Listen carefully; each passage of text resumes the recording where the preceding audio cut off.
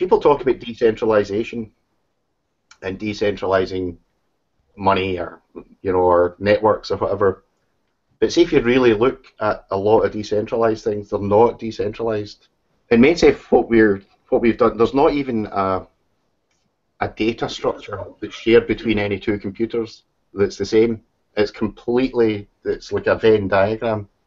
It's completely decentralized. That makes things very difficult. Now, when you build something that becomes completely decentralized, it by default becomes autonomous because there's nothing for you to adjust. You can't really go in and just tweak something or ban someone from the network because you don't know who they are.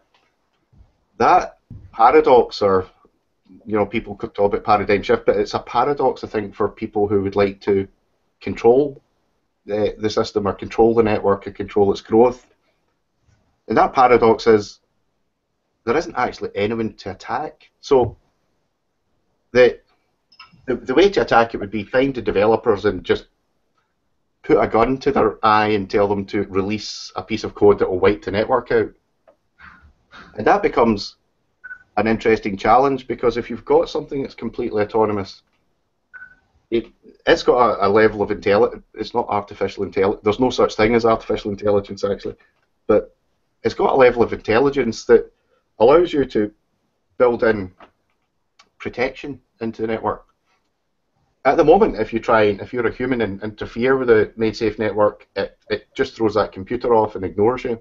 So you just do yourself damage.